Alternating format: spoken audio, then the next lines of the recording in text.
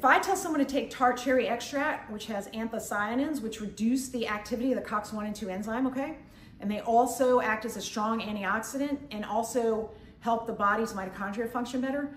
There are almost no reported, if any, side effects of tart cherry extract. It's basically like eating tart cherries. They're gonna get the same pain relief result as if they took a COX-1 or 2 inhibitor, like let's say Celebrex or ibuprofen or something. But here's the rub.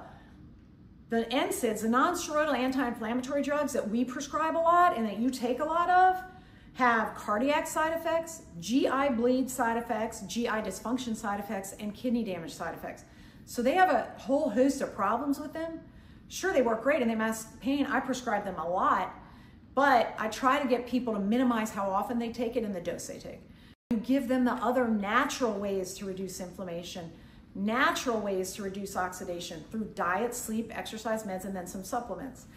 Just be judicious in how often you take them and the dose you're taking. And obviously talk to your physician about any time you want to add a supplement to your regimen.